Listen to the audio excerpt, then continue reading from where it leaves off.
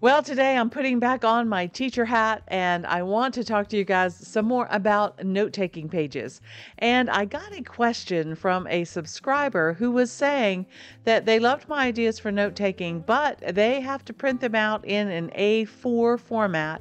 And they were wondering if I could give them some help with how to make that happen. So that's what we're going to talk about today. So stay with me if printing out notes is something that you're interested in.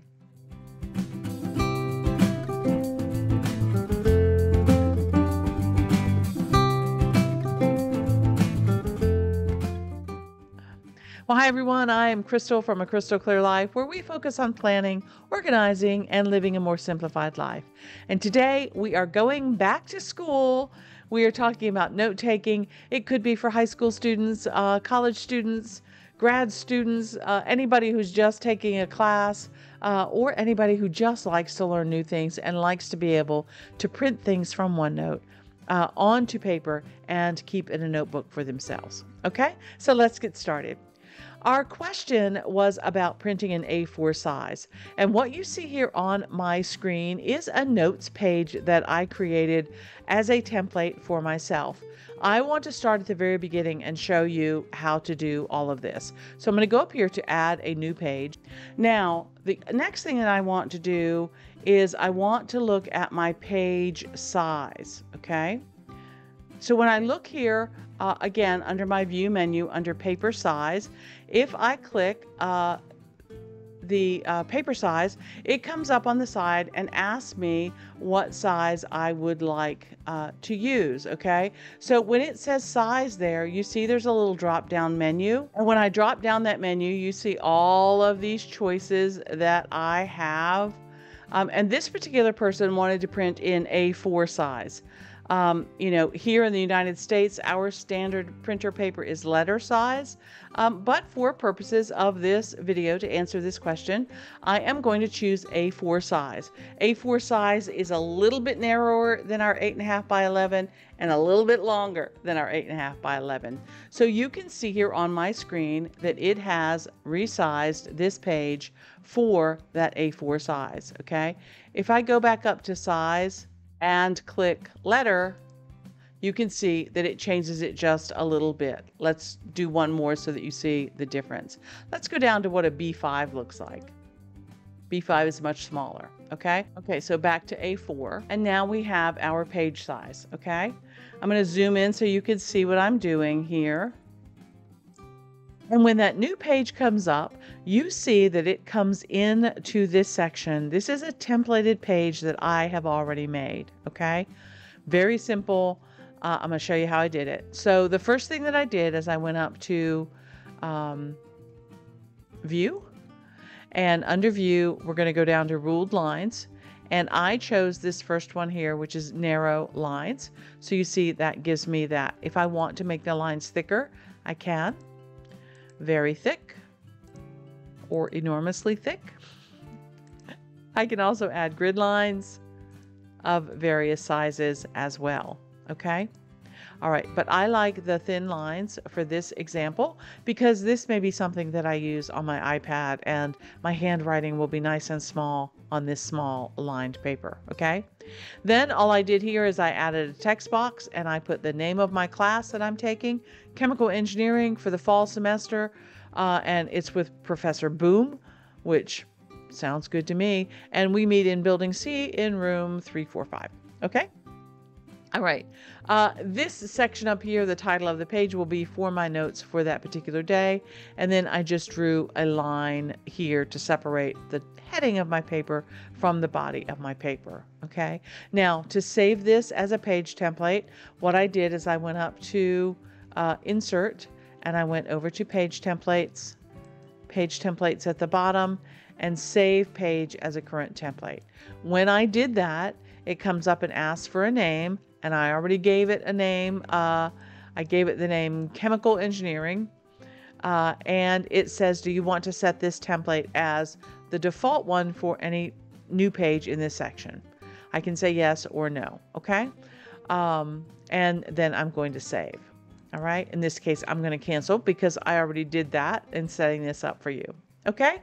All right, so now we have our new page template, and you can see here that it is set to A4 size. So at some point the page ends and you see all of this gray space out here. So there's two things that I want to talk to you about today. One is the page size, and the second one is using dictation. Okay? Let's say that I am sitting in my dorm room or in my, study area, and I want to take some notes, but I don't want to type all of my notes. I can use the dictate feature. So I can go up here to the search bar and I can type dictate, and Office Dictation will come up. When it comes up, it automatically starts recording what I am saying, and it types it across the screen for you. When I pause, it puts punctuation there. And so for me, if I'm reading in my textbook and I'm highlighting and I want to then have written notes for that as well, dictation is a very easy way to get that done.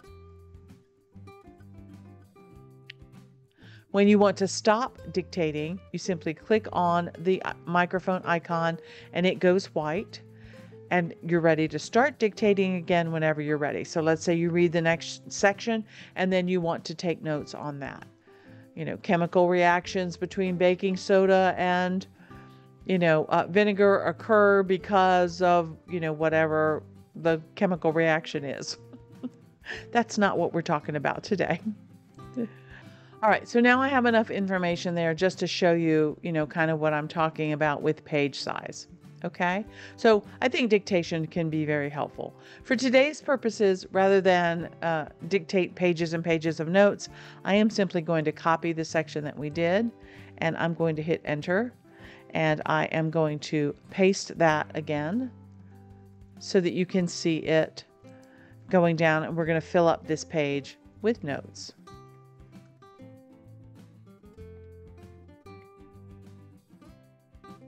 Okay, and I can see that I am getting close to the bottom of my page, but look what happens when I keep going off of that page. I'm just going to add the same notes over and over again a few more times to let you see how much information we really have. Okay, now we know that the page is set narrow enough for the A4 size that needs to be printed. Okay, so if I were to say that these notes were on chemical reactions, that was my title for today, I can then go and try and print my notes once I get back to my study place or my dorm or the library or wherever. Okay, so I can go over here to File, and I can go to Print Preview, and Print Preview will come up and it will show me the current page. Okay, and it will tell me with this green arrow down here that the current page has been split onto 4 printed pages. All right, and I can go through and look at each of those printed pages to see how they are going to look. Okay, I can also change the page size here if I want to. If I want to go to letter size, if I'm in the United States and that's my preferred size, that's fine.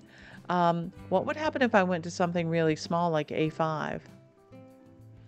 Okay, it looks like it's going to print that as well. We'll have to see how that works out. But for today's purposes, let's stick with A4 because that's, what we're supposed to be learning about. And we're going to stick with our orientation as being portrait.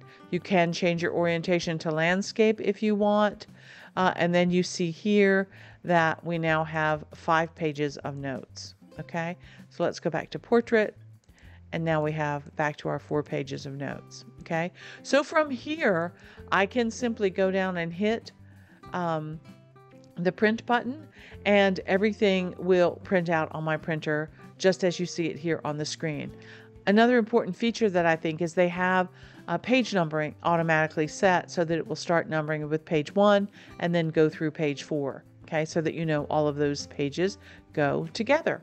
Okay, so very easy. And then let's say you get that printed and everything looks good, you go ahead and put it in your notebook, but you are bothered by the fact that all of this is gray space and you don't really like that. Okay, what you can do is you can go back, let's close our templates, you can go back to View you can go back to paper size and you can go back and set it for auto.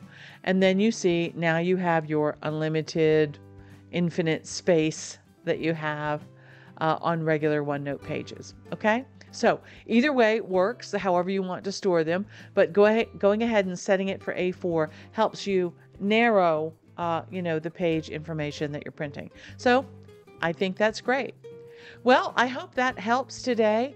It's always fun to learn new things and to be challenged by these questions. So, if you have a question, go ahead and leave it in the comments below and I'll try to answer it for you. I